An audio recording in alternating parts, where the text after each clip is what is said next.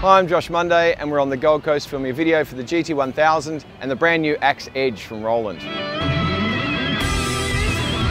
So today we filmed a bit of a duel, a shootout between the GT1000, me playing guitar, and Mark Watson playing the AX-Edge keyboard, very much like a guitar.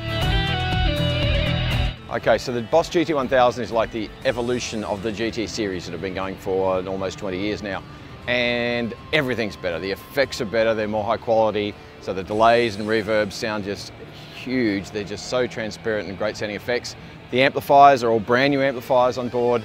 The speaker simulation and the way the ED technology works, which is augmented impulse response dynamics works, is really dynamic in the sound, and the way the distortion works, it sort of lives and breathes like a real valve amp.